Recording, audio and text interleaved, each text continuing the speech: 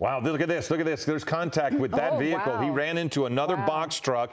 And what's interesting is he was absolutely looking at the vehicle as he hit him. And now the question is, does that box truck pull over or does he try to re-engage? And that is the concern there.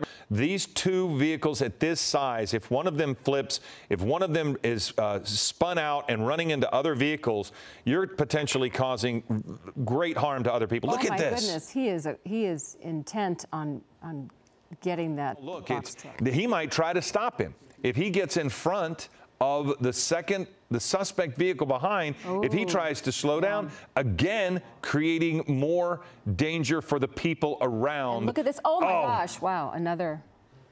This is why you just don't do this, because he is trying to stop him. Absolutely. And now look at this. And where is CHP at this point, Bruce?